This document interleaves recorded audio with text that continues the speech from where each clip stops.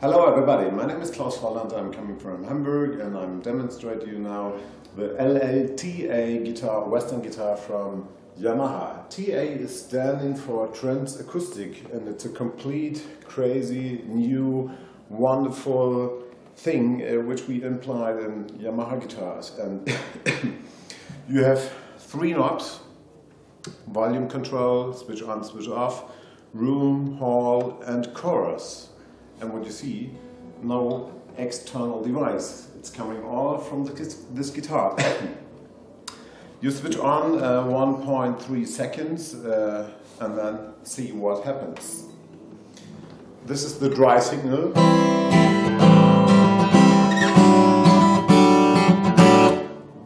And if I switch on the concert hall,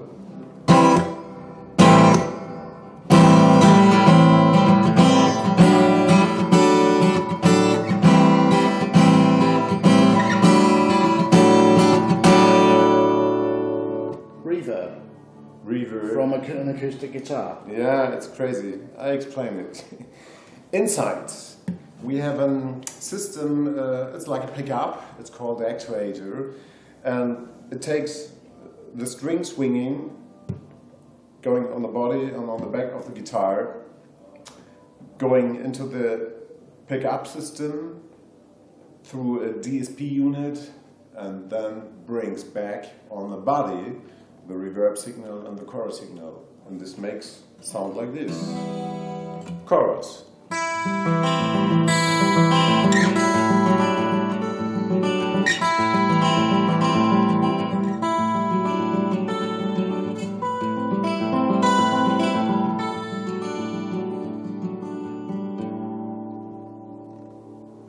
How extreme can you make it? I mean, that's quite subtle, isn't it? But I guess you wouldn't want it to be too outrageous, but... Yeah, you can take the whole, this is extreme position.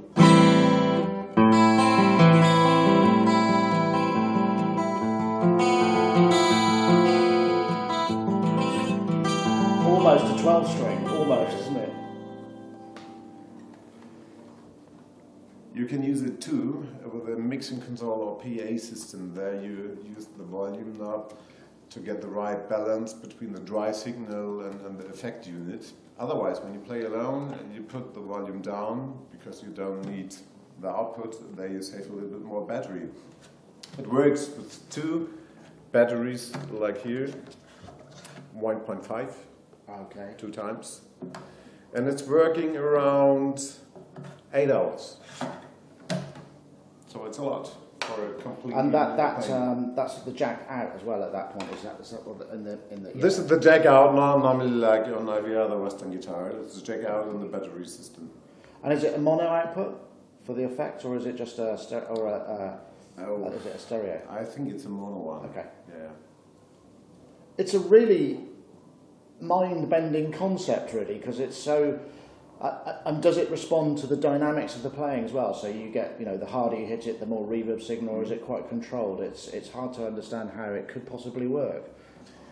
Oh, it can work in a lot of situations. Imagine you travel and then you don't have the possibility to get all your effect unit stuff, or you're playing on a beach party or you are a beginner of playing and you always have the situation, if you hear a CD and then you hear this wonderful sound, oh, I want to try it in the same way, and then you play a chord and it's very dry.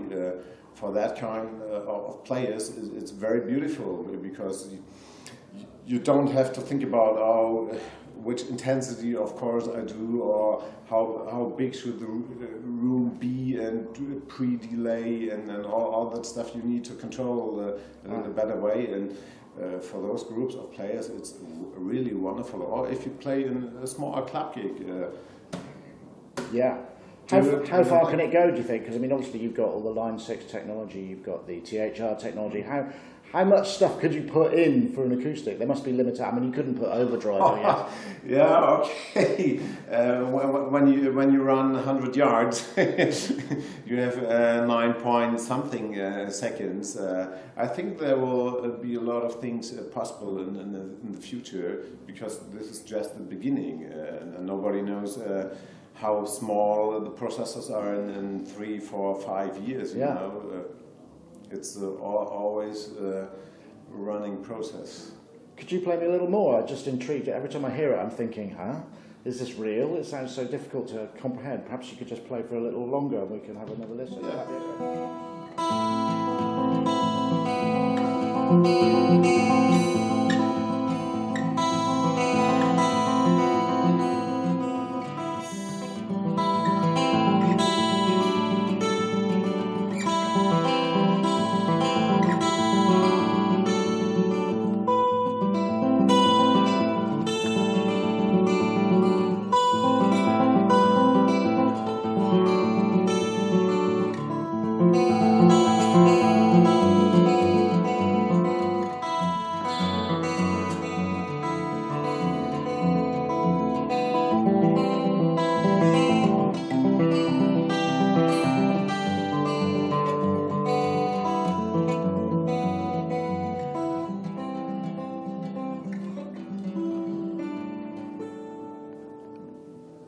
Beautiful.